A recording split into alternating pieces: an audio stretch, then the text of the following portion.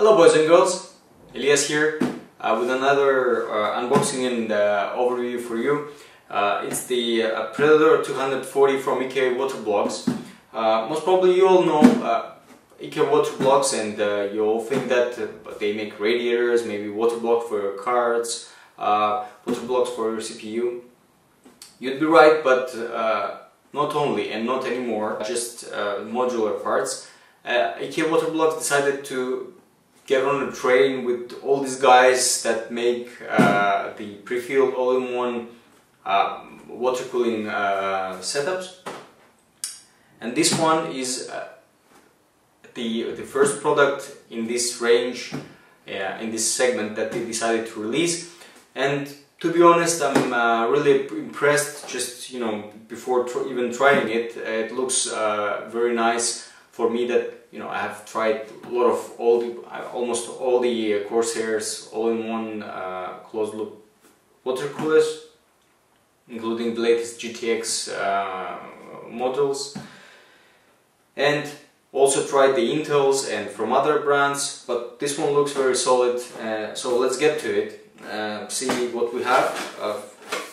But before proceeding, just some measurements so you have an idea. So the length of this cooler is 295 millimeters, so you need to measure it before adding it to your case to make sure that it fits. Then it is 68 millimeters tall.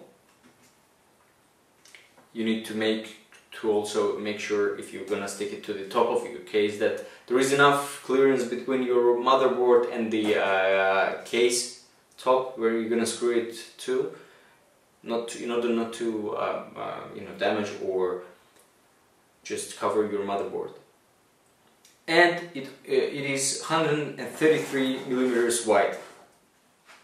It has everything pre-installed, so you don't need to install neither the fans, which is very nice of them, because it's usually taking more time to screw them all in, and it's nothing that helps you or benefits you from something.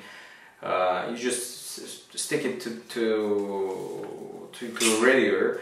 And another reason why I think they've done the pre-installation is because the pump from EK Water Block, it's here, so it's not integrated with the water block, the CPU block here, but instead on the radiator itself.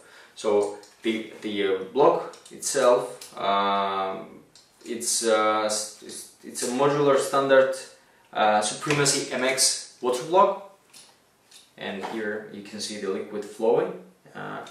The fittings are 1/4 inch standard fittings. The rubber is very thick and nice. Very good to see someone at least providing this kind of nice and moisture rubber, so it doesn't get dry easily. The fittings can be changed, and you can also add more radiators to your setup to run from this setup. There is another one which is a bit longer, 360 millimeters, as opposed to this one, which is 240. But depends what you want to do and what you like to cool with it. If you don't need to cool anything other than the CPU, then you don't need a larger radiator, because it's not going to provide temperature difference on your CPU.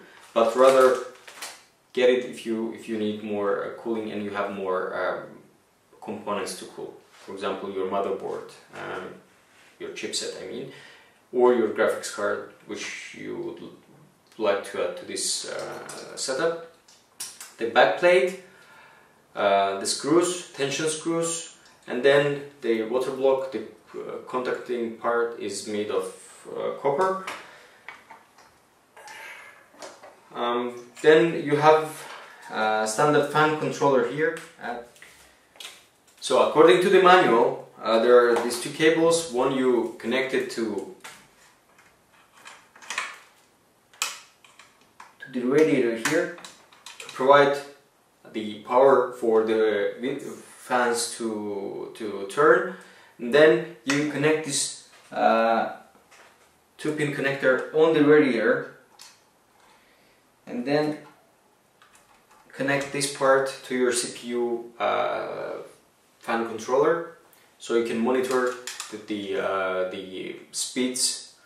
Then we also have a thermal paste, EK-XLC paste, and tool to attach your radiator with these screws to your case. So it's good to see more contenders, more companies participating in this business, because it is important, and the water cooling is much more sufficient than air cooling, and it's good to see companies like EKWB to join this party, because they have huge experience in cooling area, and we are the ones that are going to benefit from it. So thanks for joining this party, EK. I hope you like this video. I'll try to do some tests with this CPU that is going to be coupled with. It's the Intel Haswell Extreme 5930K, which is a 6-core 12-thread CPU. I'll see what temperature it runs at, and share some maybe screenshots and stuff with you, so you have an idea how this radiator performs. Unfortunately, I have nothing in my hands. I did not manage to run any tests on EKWB Predator 240 cooler. The reason is that on 13th of January, EKWB released a recall announcement. I sent it back, but after 3 weeks I had no information from them, so I had to cancel the order. Because I couldn't wait for any longer. I will wait for the revision 2 to be released to make sure that everything's okay, and then get and test it. So guys, EKWB made a nice move to release an all-in-one water cooler, but they failed. But the biggest fail for me is not that they had to recall it, because it's not a bad thing, everybody makes mistakes, but the problem is that when you do it, you need to have a proper support. So if you don't have a proper support, and it takes you more than 3 weeks to respond to a customer without even letting the customer know how long it's going to take to fix the issue, I don't know, I think it's wrong management for me. Anyway, I'm sorry for the lack of the figures, but I'll try to get the revision 2 as soon as possible to supply you with all the data. Until then, thanks for watching this video, and if you guys had any bad luck with that cooler, because I tested the system but could not run it in any longer, because I was risking all the other components to from leaking liquid. So guys, thanks for watching. Have a great day. Bye bye now.